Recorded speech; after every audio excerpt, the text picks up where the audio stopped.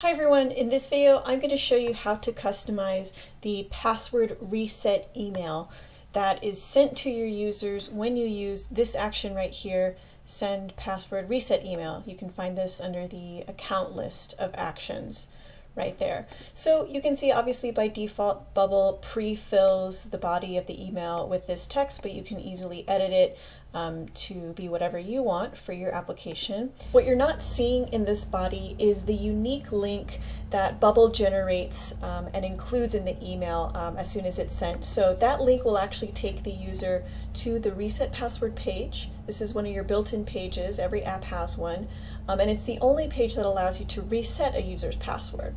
So included in the URL is a token, and it's a uniquely generated token that allows Bubble to check for two things. Number one, if the user has reset their password before. So this is a one-time use link. And then number two, to make sure that we're resetting the password for the right person. So when we generate a token, we're only generating it for this email address. If some other user tries to reset it with that token, it's just not going to work. Okay, so you're not seeing the link here. Bubble will insert that for you as soon as the email is sent. It will get added to the email at the very end of your content here. But if you wanted to customize this process a little bit more and maybe not send this email quite yet, but you do want to generate a token, you can do that by checking this box here. This email will not get sent, but let's say you have some other actions that need to happen first, that might contain some data that you want to insert into the body of the email. And then let's say you want to send your own custom email later on. Okay, so just pretend that we have other actions in between these two here. You can take the result of this step, which is just generating a token, and then construct your reset password link yourself.